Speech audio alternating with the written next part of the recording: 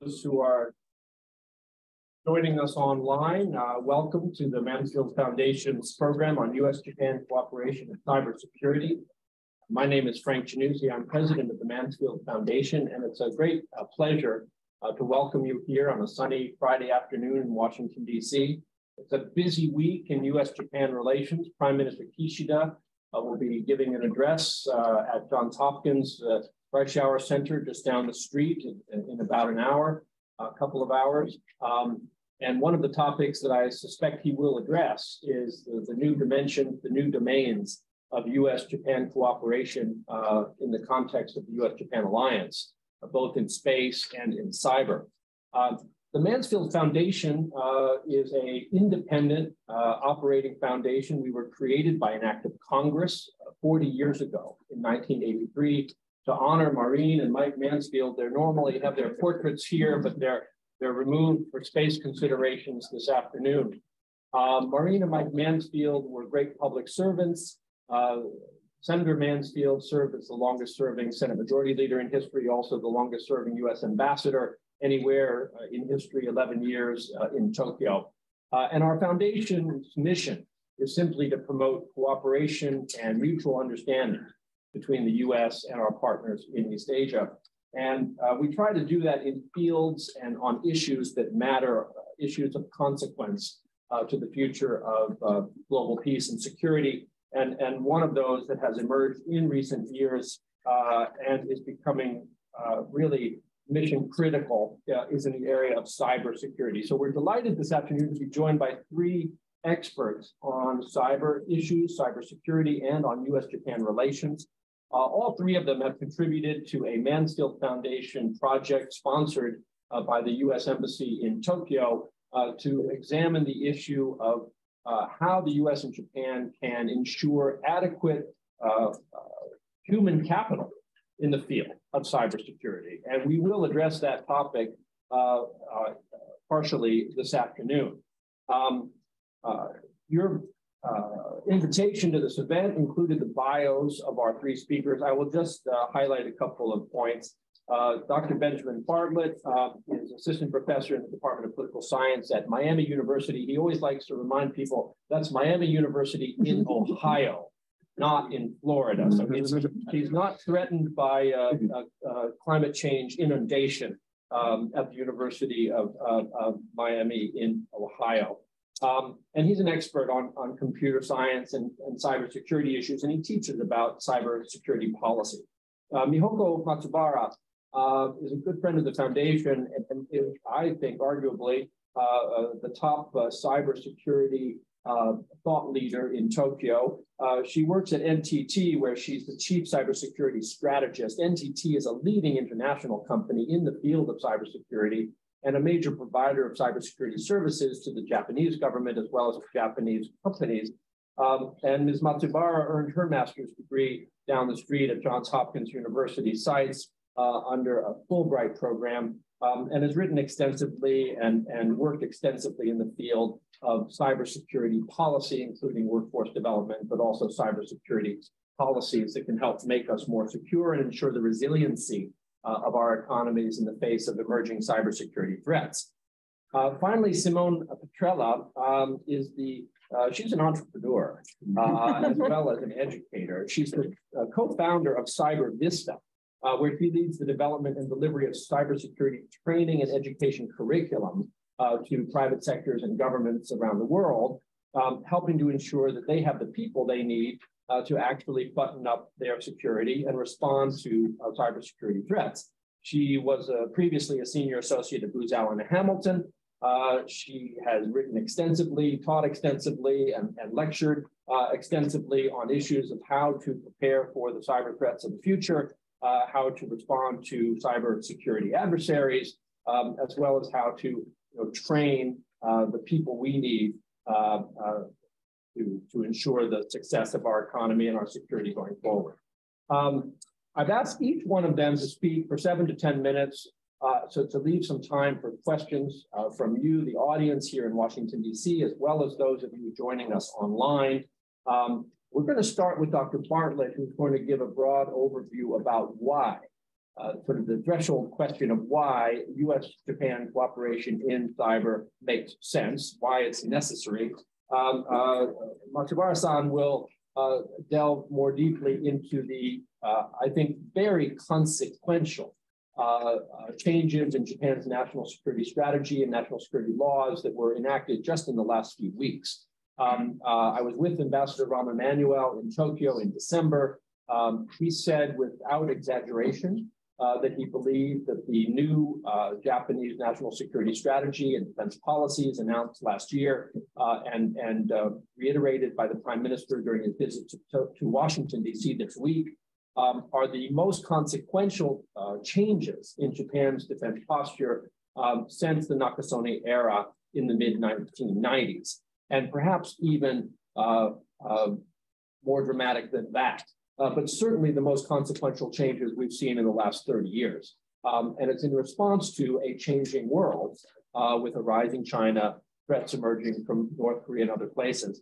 And so she will delve into the implications of the new strategy of Japan on the cybersecurity field. And finally, Simone will address the sort of how do we do it question. What should we be doing to ensure that we have the people we need to work together, that they are adequately trained, and that we exercise properly to be prepared for the challenges that we face. So without further ado, let me please invite Dr. Bartlett to give his opening remarks, and then we'll move right down the panel and take your questions. So Benjamin, thank you. The floor is yours. Great. Well, again, thank you all for coming, and thank Mansfield for letting us be here and talk about this important issue. So as Frank said, I'm going to talk mainly about why the U.S. and Japan should be cooperating on this issue. Obviously, I don't think I have to sell too much that we need people to work in cybersecurity, right? There's about, I think, 3.4 million workers needed in the world, about 410,000 in the U.S., I think about 56,000 in Japan, right? So we have these numbers, we can see the deficit. But there's a question of, okay, well, that's fine, like we need more workers, but why the U.S. and Japan specifically? Like, why should that combination be working on this? And I think particularly beyond, I don't think I have to sell like why the military needs to be cooperating this. Like, why should the U.S. military and the Japan Self-Defense Forces be cooperating this, right? That's an easy sell. But why should like the larger society be working together? Like, why is this an issue we care about in the first place? And aside from the fact that we just like Japan here, I'm going to argue there's sort of three reasons. One, sort of many hands make light work. Two, that, even as advanced as cybersecurity has gotten, and, for all the technical aspects of it, sort of trust in human networks still really, really matter. And three, going along with the theme I've heard a lot about in DC this week, actually, diversity strengthens cybersecurity. So let me start first with sort of this idea of many hands make light work, right?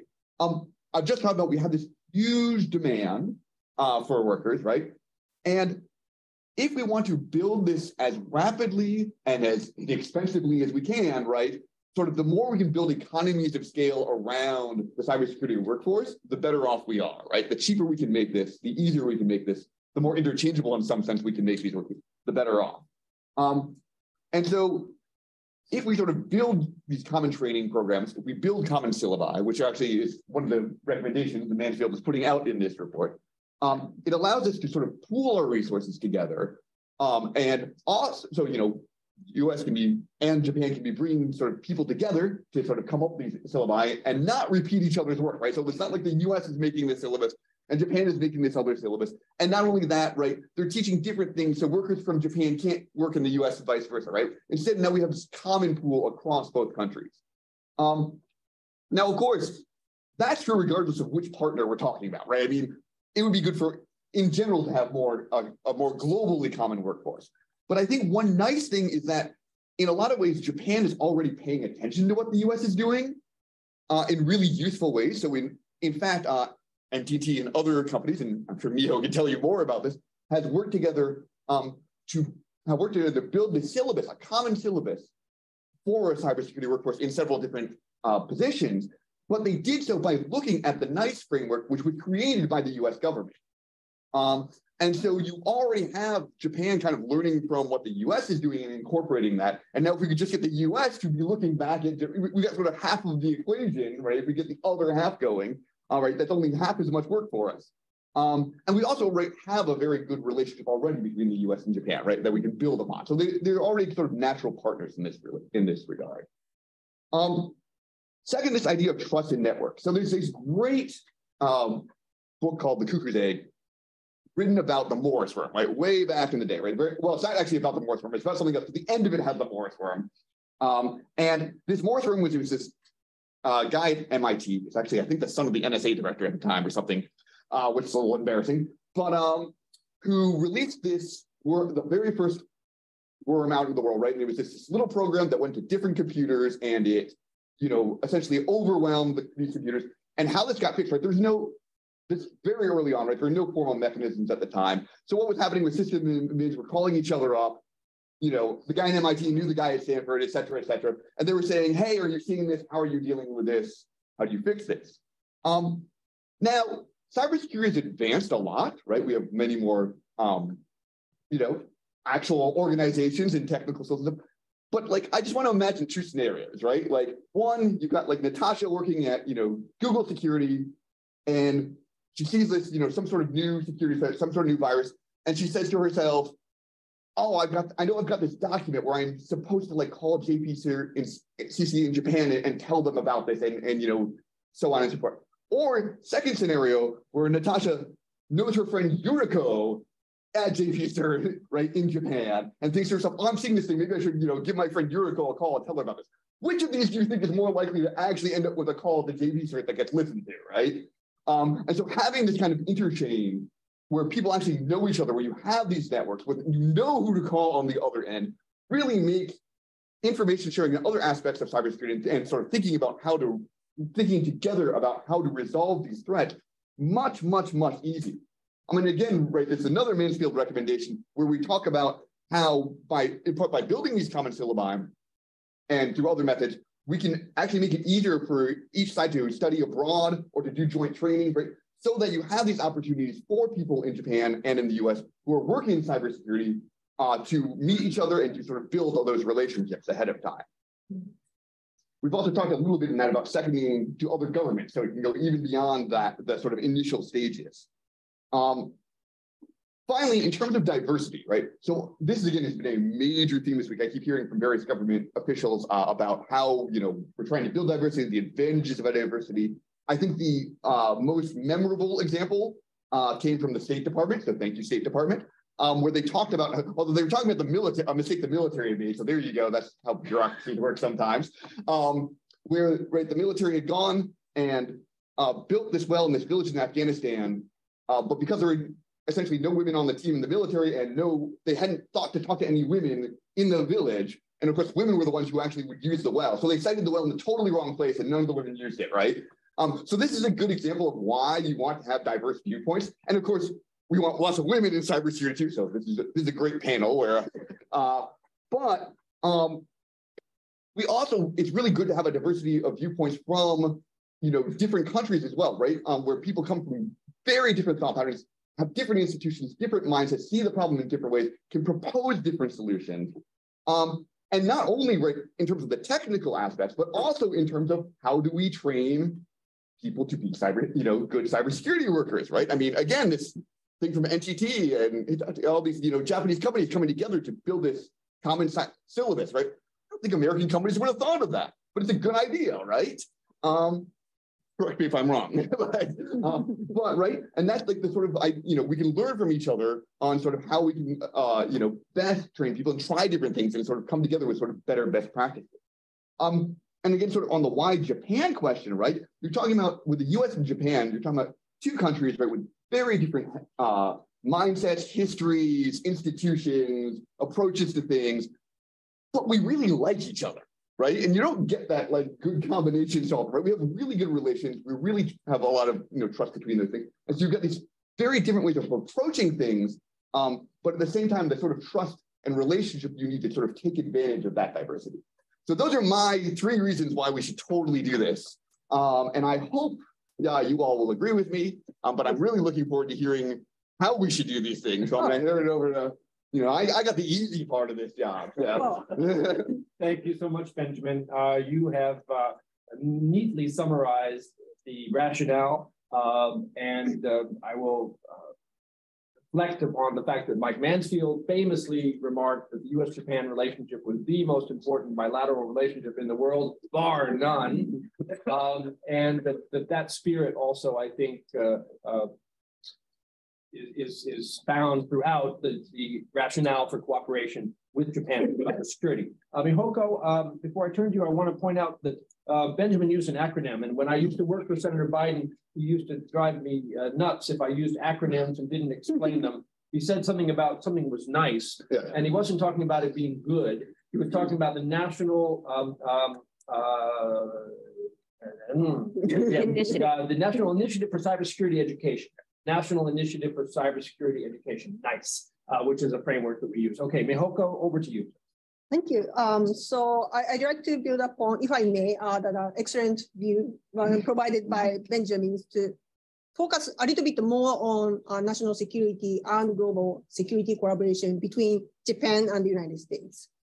So I think there are three specific incidents that really shaped Japan's view toward doing better for cybersecurity, and also to shape the three national security documents that was released recently. So the first one was the ransomware attacks on the Colonial Pipeline incident in May 2021. And it told us that even a cybercrime against one company can lead into economic security or national security crisis through the supply chain attack. Even though that cyber criminals are like, oh, this is for money, but this can end up with national security crisis. And the second one is the ongoing war in Ukraine. So what kind of lessons we can learn from this? So it is that our adversary can combine the kinetic and cyber attacks to launch massive adversarial activities against our civilian critical infrastructure companies. And also, it shows us the importance of collaboration between the civilian agencies, but also military and also critical infrastructure companies, so that we can respond to crisis in a timely manner and in an appropriate manner in a crisis. And the second one is how China reacted to Speaker Nancy Pelosi's visit to Taiwan last August.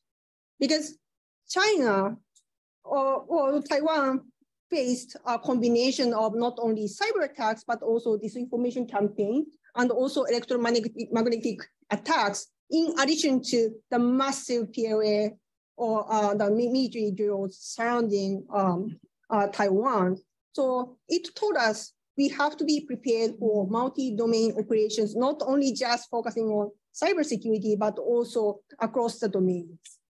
So how can we do that?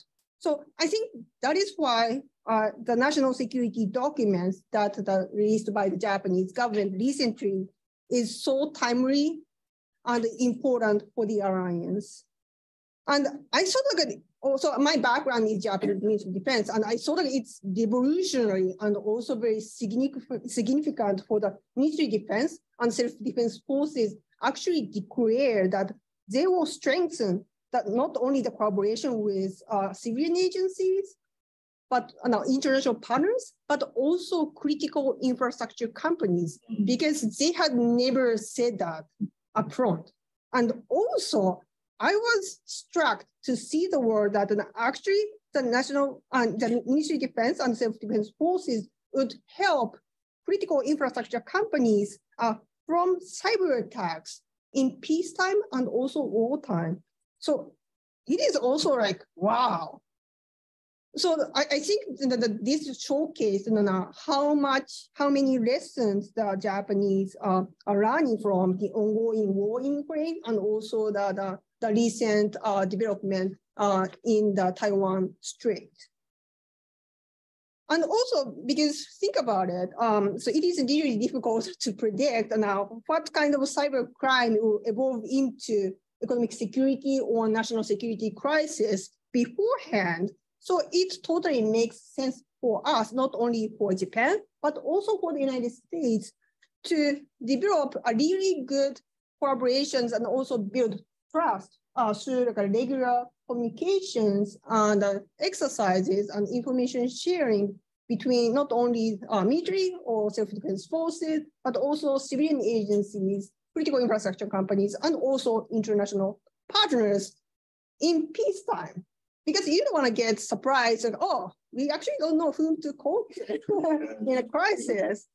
So I'm really glad to see that the Japanese government and also self-defense forces and Ministry of Defense saw the urgent need to develop within Japan, but also that we need to develop that cross-domain capabilities in collaboration with the closest ally, the United States, because cyber attacks are borderless. And it can also, the damage caused by any cyber attack can spread through supply chain, as showcased by ransomware attack on the Colonial Pipeline. So, so I'm so proud to say that now NTT, my company, has recently joined the Joint Cyber Defense Collaborative, JCDC, this January. So this is a U.S. framework launched by the Cybersecurity and Infrastructure Security Agency under the Department of Homeland Security to unify global cyber defenders, but also to share cyber threat intelligence. And I think that this is not only about one specific company. This showcases and demonstrates how much the Japanese global industries is committed to contribute to global cybersecurity, but also global resiliency from collective wisdom, to the working closely with international partners from like-minded countries. So I'm so proud to see that, and I hope that this will develop even further. But we have to do more too. So this kind of new development would require information assurance and to share sensitive information in a safe and secure manner between the government and industry, not within just in Japan, but also between Japan and the United States. So that is why I personally believe that the expansion of security clearance systems to cover the Japanese industry is inevitable. Oh, of course, Japan already has security clearance system, but mostly only for the defense community. But again, we cannot predict what kind of cybercrime will evolve into economic security or national security crisis beforehand. So that is why we have to give security clearance systems to non-traditional defense community people like critical infrastructure companies. So I thought it's really welcoming and refreshing and to see that the Japanese and American foreign and defense ministers acknowledge the importance of cybersecurity and also information assurance during the recent 2+2 meeting in Washington, D.C. here in one. And also, I think that Japan and the United States in the right direction are moving forward. Why? Because we already having conducted joint exercises to have a more trust and also information sharing. So the self-defense forces and U.S. forces actually conducted annual Keen Sword and Yamasakura exercises between November and December 2022 to test multi-domain operational capabilities, not only cyber, but also space. So it will cement not only our alliance, but also on how to communicate each other across the domains. But I think that now we need to do more because I haven't seen any media or press releases that actually these exercises invited any industry participants. So why I should say that? Because, so for example, Taiwan hosts an annual joint exercise called Hanquan every spring. And at least as far as I can tell from open sources, the Taiwanese military invites critical infrastructure companies to Hank One military exercise. Why? Because as we have seen in the tragic war in Ukraine, if anything happens, then they would attack critical infrastructure companies. So it makes sense that we have already a trust and communications, and also how we can react and respond to that kind of crisis in collaboration between the government, military, and critical infrastructure companies. So we should learn from that. And I'm so excited to see that Prime Minister Kishida is visiting Washington, D.C. in such a critical and also timely manner today, because I'm sure that he will talk about cybersecurity, as Frank said, on size event today.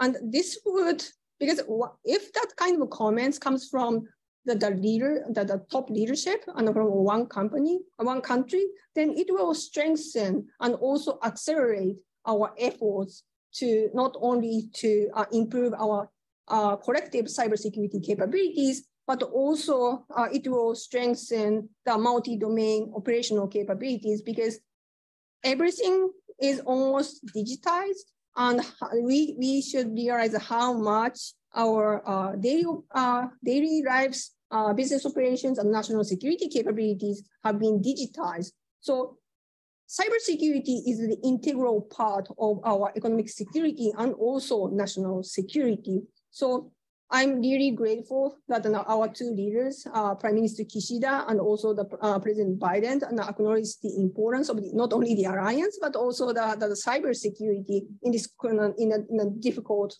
times. And thank you, Mansfield, to host this event to talk about these really important issues and opportunities. Thank you. Mihoko. Thank you so much. Both Mihoko and Benjamin have spoken to the high level of trust and connection between Japan and the U.S. This program itself is a function of that. I want to thank the Embassy of Japan in Washington, D.C. for supporting this program today. And I want to thank again the U.S. Embassy in Tokyo for supporting the cyber working group that we assembled at Mansfield, which will be publishing its report on deepening cooperation and human capital development on cybersecurity very soon. That program, under the direction of Julianne Doscher, program manager here at the Mansfield Foundation, had a public symposium in Tokyo a couple months ago, including members of this panel. So I want to thank both the Embassy of Japan here in DC and the Embassy of Washington, United States in Tokyo. Both of our first two speakers have also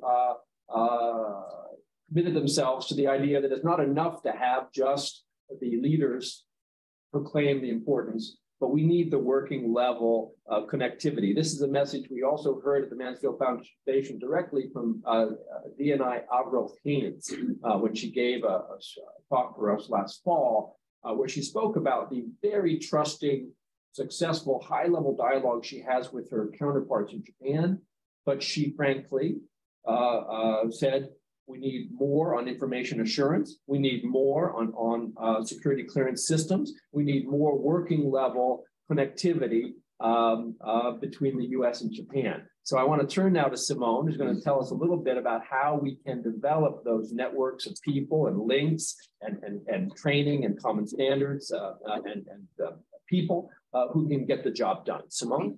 Thank you, Frank. And thank you everyone for having us this afternoon and taking your time out to listen to this conversation. I want to start out by saying, on a personal note, I started my career in cybersecurity in the Department of Defense. And I think both Mihoko and Benjamin's comments actually perfectly highlight the reason why human capital and people are so important to economic and therefore national security.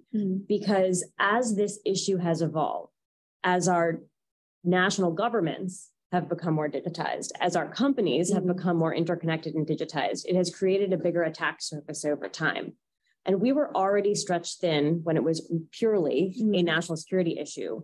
And cybersecurity has emerged as a unique area where it has created soft spots in throughout the entire fabric of our government or our governmental and economic ecosystems. And so when you think about then where do people fit into that problem, I think that it's worth putting into context where we got when it comes to human capital and cybersecurity. Because cybersecurity did not start as a profession where people just went into cybersecurity. They started as information assurance professionals. They started as information technology professionals, putting these networks into place. And it turns out that as humans, we are flawed. We create holes, we create vulnerabilities, and then we trust that they will work and people will kind of allow us to have those vulnerabilities. And that's not the case when you're dealing in an adversarial system. But as the field has evolved over time, it has become incredibly multidisciplinary in the sense that there's pretty much not an aspect of our work lives, our defense lives, that doesn't have a cybersecurity component to it. And I say that because you could be a cybersecurity professional, you could be an IT professional, you can be a policy expert, you could be in the legal department or HR, you are in marketing if you are in a company and you are dealing with data and sensitive information that, if exploited in the right way, could have much bigger ramifications that ultimately have a national security implication to it. So I want to put that into context of just why it's so important ultimately in our national security construct. But then it kind of goes to, well, where does that leave us? Because the reality of the situation is that this field has evolved at a pace that's outstripped our ability collectively, the U.S., Japan, and frankly, most developed countries in the world, to create the talent that we need to fill all these roles. And that's put us in a major dilemma. That's put the U.S. in a dilemma. It's put the Japanese in a dilemma. It's put most of the world in a dilemma in the sense that employers, whether they are government employers, agency employers, or private sector employers, are essentially struggling to hire and identify the right talent. They cannot find the people who can actually fit the roles that they need as they're changing on a day-to-day or year-to-year basis. Then they're actually having difficulties training the staff that they have to do the roles that they need. And again, this is a function of a lot of the job requirements that are actually in existence today are ones that didn't exist in those forms or fashions 5 years ago, 2 years ago. And so that just sheer pace makes it very difficult to have a long view of growing talent when the job role is going to change in a couple of years. And then third, because when you're dealing with just a straight up supply and demand problem, which is what I am describing, you can't retain the talent because it's too easy to have them be poached or someone kind of moves to another job because they're getting offered for more money. So NTT might steal talent from the Ministry of Defense is what you're saying. They might. And I will talk about that in a minute because I think we have to embrace that reality. But it's also a struggle for individuals and professionals who are aspiring to upskill, level up, and aspirationally and in their ambitions move into the career. And so we have this dichotomy where we have all of this demand, but we don't have the real infrastructure to allow individuals to find jobs despite some of the educational opportunities we've given them, despite some of the credentials that we ask for in the system. And many of them, once they get there, and this is something I've seen throughout the course of my 15 years in the field, is that there's really difficulty to find a progressive career path once you get into the field. So not only how do you stay there, but then how do you find a way to continue to advance, which one would allow you to sort of have a path to having a sustainable and fulfilling career in that space. It would be remiss if I didn't also mention that human capital, people, at the end of the day, are our organizations and our infrastructure's biggest expense. Your biggest operating expense is on salaries and people. And so when organizations are putting together their cyber defense strategies, we often will talk about dedicated security strategies, in particular around people, process, and technology. And for whatever cultural or historical reasons, in cybersecurity and in the industry, we love to focus on technology. We like to focus on process, and we sort of just maybe acknowledge we should do something with people. And what's so incredible about the Mansfield Foundation's work and the focus on this issue is that people are ultimately at the crux. And if you do not have a plan to develop, but also essentially work share certain advocates of your talent, we're not going to successfully crack this problem because we don't have the luxury of waiting 20 years to take every single 5-year-old that's going into kindergarten, train them only in cybersecurity and tech, and then hope that that somehow creates enough talent that we actually meet the demand that probably will not slow down anytime since we get there. So how do we do that? Like, what are some of the things to do? Well, just on a very tactical level, we still need to invest in smart technologies. We still need to invest in smart processes. We have to figure out how to do more with less. That's never going to go away. But spending some concerted time in building out a people strategy, meaning what are you thinking around in really 3 key areas? And the first is, how do you know your team?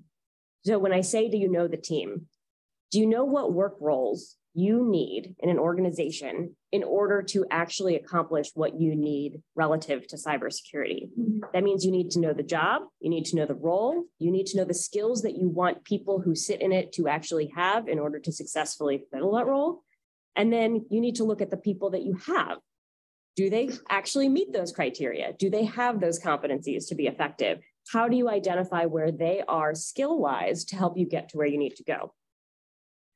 I think one of the important things when it comes down to knowing your team is how can you do that in as measurable a way, using metrics, using data to capture what people know and what you need in the organization to be able to identify where you need to actually fill with people, where can you maybe outsource with technology or maybe use third-party vendors. And then for those that you have, what is your plan and how do you prioritize the spend so that you can upskill or cross-skill the talent that you have? Because in many cases, right, money is, especially in something like cybersecurity, that's often viewed as a cost center. The biggest thing that you can do is potentially upskill internal talent that doesn't necessarily come with the premium of what a cybersecurity person who comes from another part of the industry might. The second is to know where you're going. So you have your existing organization as it is today, but to be able to develop the skill and the role pathways between the roles that you have today and the ones that you want to get to tomorrow, including for the staff that are supporting those roles, help you develop not only initiatives for advancing the maturity of your organization's cybersecurity, but also the maturity and the retention of the staff that you have. And that involves everything from creating training opportunities. What are professional development, in-house or outsourced programs? It could be rotational programs, internships, job shares across different organizations, more apprenticeship-like programs. There's a whole host of ways that can creatively be combined to sort of do that. But I think the real takeaway is to identify for your particular organization, what can you invest in as opposed to that really meets your specific needs, as opposed to looking for the one size fits all, because you have to put it in the lens of like what your organization needs. And then that third part is once you actually accomplish those 2 things, you have to know the latest. This is not a field that allows individuals to come in, learn a set of skills, and then sit and perform them for the rest of their careers. It's actually a constantly changing landscape that means that there is a need to stay up to date and current in all the news, the current events, the industry, and where it's going. And so to be able to invest and prioritize those things for those staff and for those companies or organizations is really paramount to sort of maintaining and continuing that maturity of those programs. I think the overall, when you think about, at least when I think about where this sits in the opportunity with U.S. and Japan to collaborate together is really, I view this as a collective action problem. And ultimately, more secure our industries are, the more secure our governments are, and the more people we have to support this, it fosters both economic security because of the innate interrelated nature of the 2 things and the cybersecurity and national security that goes along with it. And so with an ally like Japan, especially given that we are literally sitting on 2 sides of the globe, and there are a huge amount of benefits, by the way, that are conferred when you think about some of the people challenges we have. I think there's a collective action where we should encourage that people from NTT could be very successful in getting job experience going into the government. And that could be the Japanese government. It could be rotational programs into the U.S. government. It could be back into U.S. counterpart companies. The more that we actually see folks who are capable of getting experience in other organizations, it makes them smarter and more well-rounded. It makes the organizations they ultimately go back to better when they come back. And it also gives that individual a career path that they would not have necessarily otherwise had. So it's an efficient use of pooling talent, which I recognize is maybe a slight change from the way that organizations think about talent today. Usually we want to hold on to them and we're not really willing to embrace the revolving door. But if we're going to be in any city in the world that revolving door relates to, I think we're sitting in it. So, so I think we should just embrace the revolving door and kind of form action around it. And I think that's where, when we think about collective action for partnerships, those can be at the university level. I know it's one of the recommendations in the Mansfield Foundation report to cross-pollinate talent and provide students from universities in both countries to be able to see how each country approaches those things. I think grounding in a common lexicon, that building off of something like the NICE framework can allow us to have a common way to talk about these jobs, because you can't do collective action. You can't find common ground unless you're saying you're talking the same language. And I don't mean a physical, like our actual tongues language. I mean the actual definition of how we describe certain cybersecurity jobs. That is a yeoman's effort on itself. And I think using that kind of facilitated common understanding of where human capital will fit is really the starting point to have a lot of these conversations around where there could be some joint bilateral efforts. Thank you, Simone. Brilliant. You have led us to a framework about how the two countries and the companies and the ministries of defense can take stock of the cyber talent that they have, assess whether it meets their needs, and perhaps develop plans to redress deficiencies. And you've opened the door to the notion that one of the ways that the gaps can be met is through deepening rotations, sharing of talent, and the efficiencies that can arise from that. We have several questions that have been posed already by speakers online. And one of them, Simone, your comments began to address, but the question was actually directed to Mihoko, and I want to share it from Albert Lee. He asks, what do you believe, Mihoko, is the biggest hurdle for Japan in terms of recruiting and retaining the cyber talent that it does need? And Simone has spoken to maybe part of the solution, but when you look at the challenge for Japan, a country with a shrinking population, a country that has not traditionally relied heavily on immigrant labor in high-tech fields. How do you assess the biggest challenges for Japan in recruiting and retaining the cyber talent that it needs? Oh, thank you for the question. So I think that the Japanese tend to define the cybersecurity talent pool more narrowly as compared to Americans. So in the United States, cybersecurity workforce can be really diversified. It can be technical engineers and also cybersecurity policy experts sitting in Washington, D.C. think tanks, but also can be cyber threat intelligence analysts sitting in three-letter agencies. So it can be really diversified pools of cybersecurity talents, whereas I think that Japan is changing slowly to embrace diversified cybersecurity talent pools. But I think they tend to only look at cybersecurity technical people versus diversified people. So I think that to be fair, both of the countries are facing the massive deficit of cybersecurity talents, and we have to find out new ways to recruit not only youngsters, but also mid-careers and more seasoned talents into this workforce. So how can we do that? I think the way Japan needs to develop is to talk to people who are interested in cybersecurity and empowering them by giving opportunities to get trained. Because everybody in this room or online are using IT, right? Because we are using Zoom.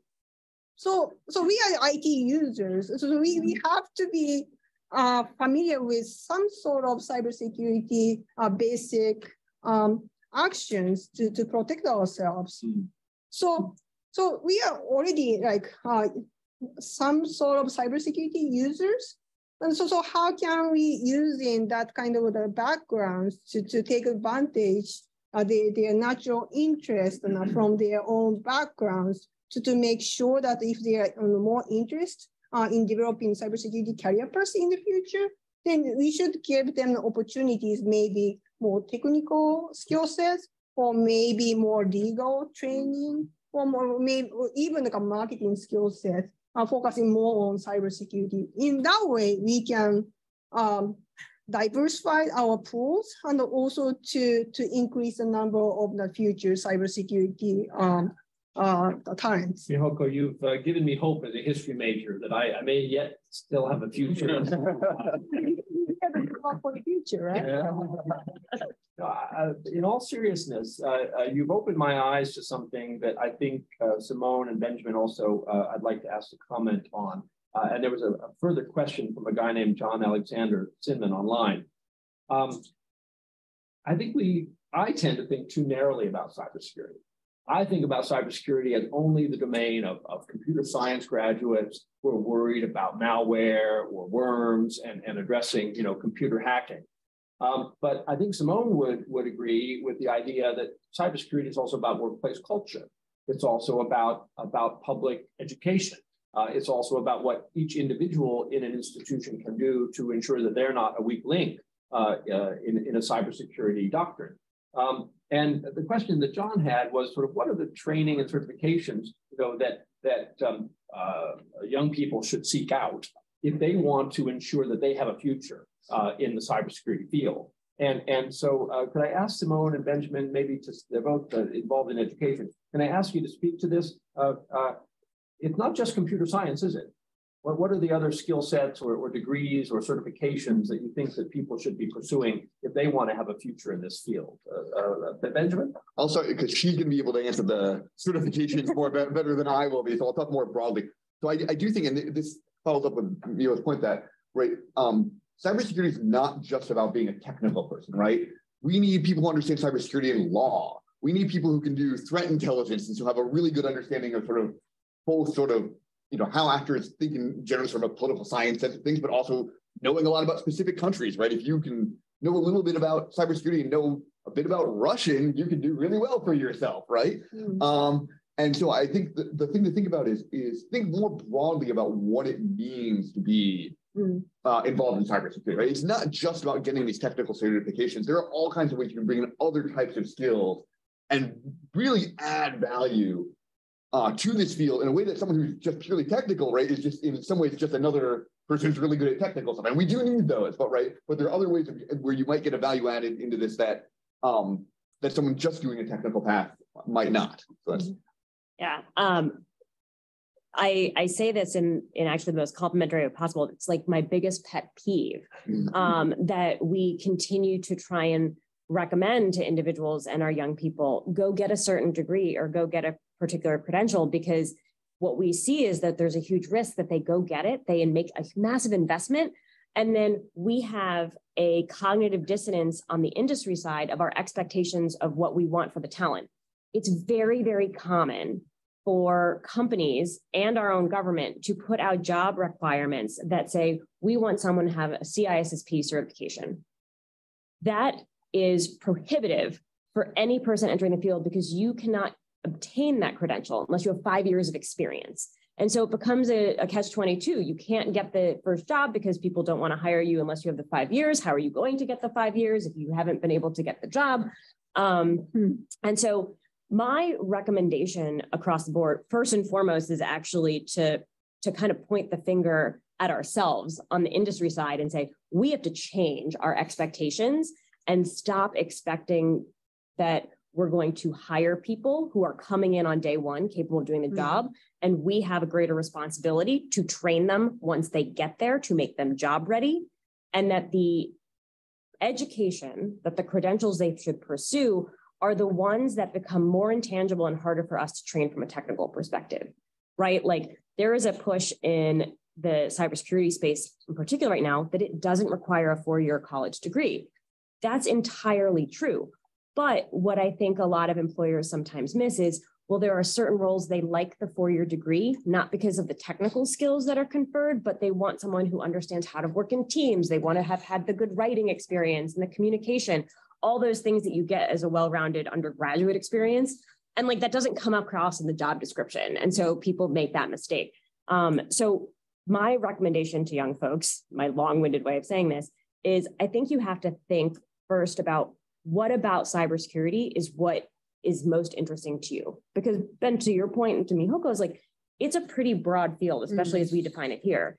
If you like firefighting, go become an incident responder. That's going to be a very different skill set than someone who loves solving problems and wants to investigate. And they should go do cyber threat intel versus someone who likes law and where that all intersects. And they should potentially, like, you're going to be better finding a law, like a law degree, and then finding how you can translate that into cybersecurity than the other way around. Great. And I think we need to embrace that. So follow your passion and know that there are many ways in which that field may ultimately intersect with cybersecurity and be applicable to the cybersecurity threats that we're facing. Right. I want to open to the floor. We have a few more minutes available for questions, please. And just identify yourself and ask a question, please. Sure, thank you. I'm Phyllis Singer-Benson. I'm a former Mansfield alum from the cohort, 25th cohort. I just got back from Japan. Welcome. Thank you for this excellent program. I wanted to open this question up to the entire panel. I was encouraged by Dr. Bartlett when you said diversity strengthens cybersecurity. Matsubara, thank you so much for talking about just opportunities perhaps in Japan. But I think my question is all to everyone on the panel, but I wanted to specifically ask you about, you mentioned human capital, but I'm wondering if you could perhaps also speak to the opportunities for small businesses that are already perhaps established. I know oftentimes innovation tends to start with smaller companies, and also typically, oftentimes you also see diversity there as well. So maybe you could talk about opportunities, what the focus might be for small businesses and how they may also, make it known that they have perhaps a background that could readily fit into the needs that are clearly here from both the United States and the South. Who would like to try to take on the small business role in particular as an incubator or as a producer of talent and innovation? So I can talk about from Japanese experiences. So small and medium-sized companies and the importance of the roles played by small and medium-sized companies are not overlooked usually, because even though that small and medium-sized companies play such a big role in a global supply chain, but because they don't have money and they don't have human resources to spend on, so that's why they're like, we are too small to be hacked, so we don't have to invest in cybersecurity. But that's such a wrong way to think about the current cyber threats, because if you are the weakest link, then you're going to be targeted heavily by our adversary. So there are a couple of ways that how the Japanese government and also industries to help the small and medium-sized companies to enhance their cyber defenses. So the first problem is money, right? So the Japanese government came up with this firefighter responding type of team up, so that they launched the pilot programs to team up with local IT cybersecurity companies, but also cyber insurance companies, and also maybe the local chamber of commerce to work together to take advantage of that already trusted relationship between the small and medium-sized companies and local chamber of commerce to talk to the small and medium-sized companies to help them to identify any potential threats and, if necessary, respond to cyber attacks. And also, because small and medium-sized companies are so overwhelmed, they understand the need of cybersecurity, but they're like, cybersecurity is so intimidating. They are so technical. I don't understand what the cyber attacks means to us. So that's why the Japanese government came up with a really Japanese way to address this issue, manga. Yeah. Because cyber attacks, it is really difficult to understand the threats of cyber attacks because it's sometimes invisible, right? So if the threats are invisible, how you can understand that the need to address those threats? So that's why if you use manga, you have to visualize what the problem is. So the Japanese Tokyo metropolitan government started to issue manga to talk about what kind of cyber threats are out there to target small and medium-sized companies and what kind of basic level of cybersecurity actions you are expected to take.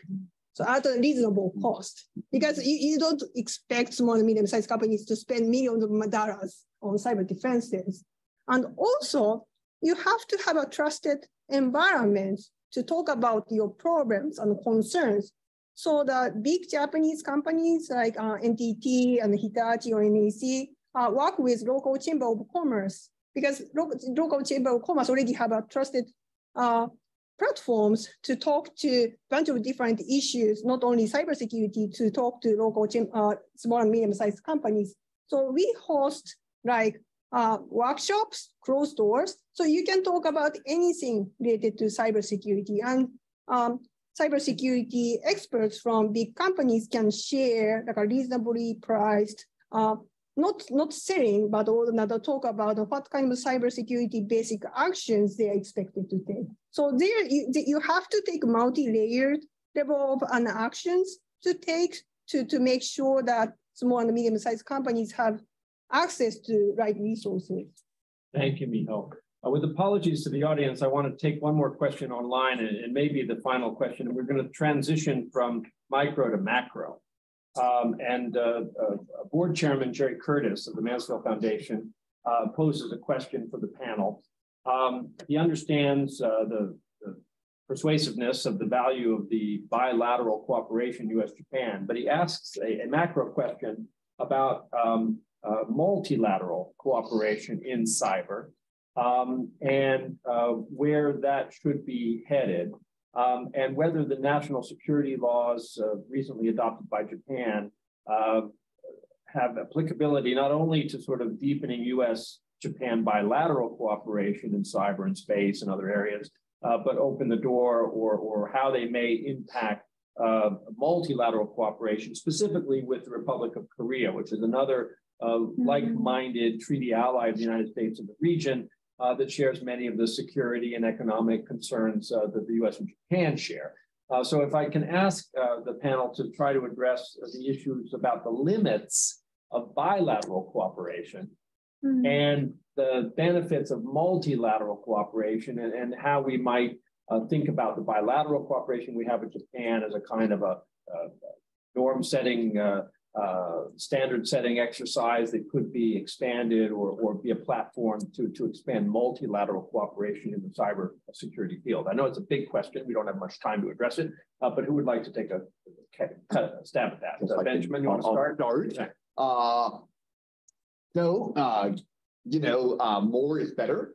Good American that I am, I would like many Americans here in DC, would love to see Japan and South Korea and the U.S. all working together on this issue. The same problems that make U.S. is fine. It makes South Korean and Japanese cooperation difficult on other issues, make it difficult on this issue. I do think one advantage of cybersecurity is that cooperation doesn't necessarily have to be at the government level, right? So this is a place where, Japanese and South Korean firms or Japanese and South Korean universities, right, could get together and start working on these things, right? And so I think that actually is a potential for cooperation where we don't have, this doesn't have to be top down, this can be bottom up, which I do think, there's more opportunity there to sort of overcome some of these difficulties if you're not instantly going to the government level. So I do think there are opportunities here. But I think that's going to, at least for the near term, be the way to get it done. Right? Thank you, Ben. And Miho, does the national security changes in Japan have implications for multilateral cooperation? I think so, yeah, because look, cyber threats can come from anywhere in the world. And of course, you have to have a trust to share sensitive information because you don't want to talk about your vulnerabilities to anybody in the world. You only want to have that kind of conversation with trusted partners. But so it's always better to start small. But you can always build upon the framework initiatives to bring in different voices and different partners. So I think it makes sense because because 3 countries are already a democratic and shared valued countries. So we should definitely share more cybersecurity information and help each other for better cyber defenses. Thank you, Miho. And to use for the final word, Simone, throwing in one more question from online from Todd Sanders. He asks, we've got companies out there that may have resources or expertise in this field that are not yet able to play for any number of reasons in terms of barriers set up by governments or institutions that make it hard for them to bring their talent to the problem. If you could, we're talking here about throwing open the door potentially to other national partners, but what can we do to cultivate a cybersecurity environment that is more open and inclusive? Yeah, well, it's funny because when I think about the limitations of any bilateral relationship, it ultimately comes down to trust and information sharing. And we have a few models where we have been able to overcome those in other areas, like within the intelligence community, we have the Five Eyes. There is a specific component of who we've identified as allies that we are willing to share that information with. It takes some work to sort of establish what are the parameters that you feel like you can work on some of that trust. But I think that you have to start there at like identifying what are the underlying principles that you're going to kind of hold someone as we're friends, we're allies, we're partners. Now let's actually start to share information. I think if you don't do that at the foundational level, it becomes impossible to kind of build it overall. Well, look, we've reached the end of a really scintillating hour of discussion on U.S. Japan cooperation in cyber. I want to thank all 3 of our presenters. Please join me in giving them a round of applause. The genius of the Mansfield Foundation is that we don't have the best people who work here. We know how to attract the best people to come and help us out with their brain power.